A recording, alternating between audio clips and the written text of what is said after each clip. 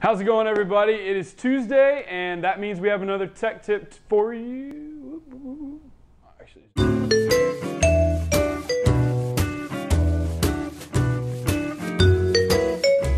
so with a 10% higher fastener holding power, we're able to reduce greatly the amount of nail pops and floor squeaks with your finished floor, and then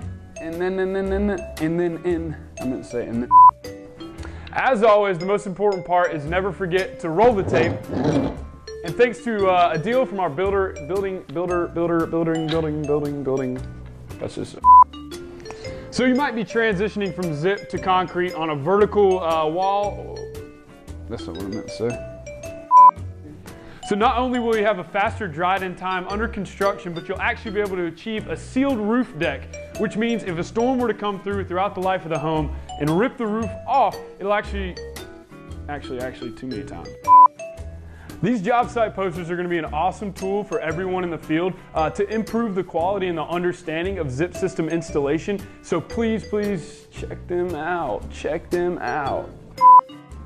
So with a 10% higher fastening holding, yeah. So in order to bridge this transition and make sure that no moisture gets into your wall cavity, we're gonna,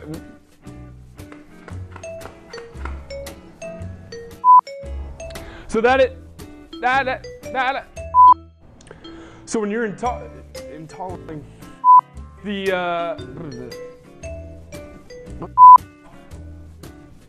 events twice messed me up. It's not required to remove the salt, or some of it.